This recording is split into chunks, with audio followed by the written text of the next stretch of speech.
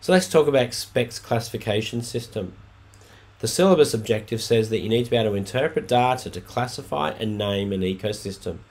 And the notes section said that you need to classify ecosystems could be based on a series of different systems, including Specht's classification system. So what is Specht? Well, it's a system designed to classify vegetation in Australia, so Australian bushlands. It's over 50 years old now, and it basically classifies bushland based on two things: the height of the trees and the foliage cover, the percentage foliage cover. Now, so a little bit more specifically, we select the life form being trees or shrubs, and some of them also have grasses as well. So the life form is either trees or shrubs. And then we need the height of the tallest stratum. Now stratum means layer. And the other factor is the percentage foliage cover.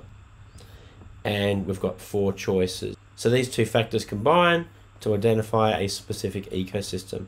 So let's have a look at an example. This example comes from the QCAA practice data test. Okay, so you can see that what we're looking for is the height of the tallest stratum, or in other words, the ecologically dominant layer. So you might think this emergent layer is the tallest stratum. So that can be a little bit confusing, but there's actually some clarification here. This is an official document from Queensland, and it says the ecologically dominant layer is the one that contributes the most above ground biomass.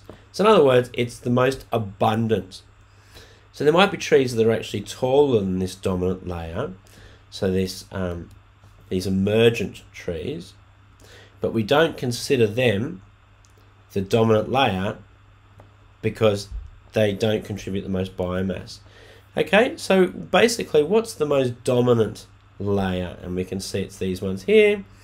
So we're looking at a median height in this particular case, and it's around about 20, maybe 27 meters.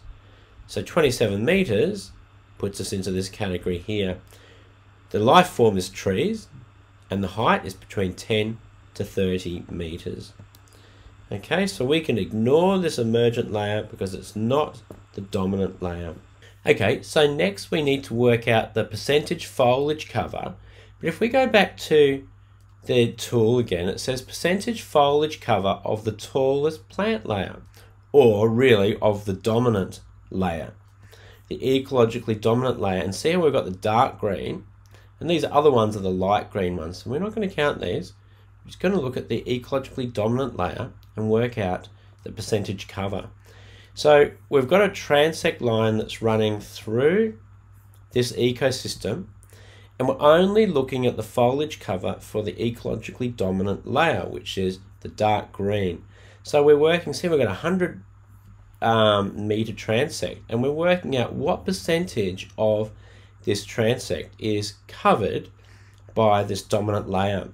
So we've got some measurements here for this one and for this one, but we're not going to count these light green because they're not part of the dominant layer. Alright, so to work out the percentage, it's just going to be working out 32.3 minus 7.5, and that gives us 24.8 meters. And then we're going to add this one, 89.5 minus, and looking at this number here, 74.6, and it gives us 14.9 meters. So add those up, we get 39.7. So the canopy cover, percentage canopy cover, is 39.7%. So the only trick here is that they've given us this other data for these other trees. And if we were to add those up, clearly it's going to be more than 39.7. But interestingly, it's still going to be within this mid-dense area. So if we were to do that on the exam, you would lose 1 mark, but you wouldn't lose all of the marks. So now we have mid-dense, and we said trees 10 to 30 meters, so that makes it an open forest. Now this particular question in the data test was worth 4 marks. So let's see where you get your 4 marks from. The life form and height of the dominant layer is trees, 10 to 30 metres. That's 1 mark. The percentage cover is 39.7%. Normally they give you a little bit of wiggle room there in terms of your calculation, but if you said that, that's another mark. And then from that, if you say the percentage foliage cover is mid-dense canopy, mid-dense, gives you another mark. And then the ecosystem is an open forest. If you say those four things, then you get the 4 marks.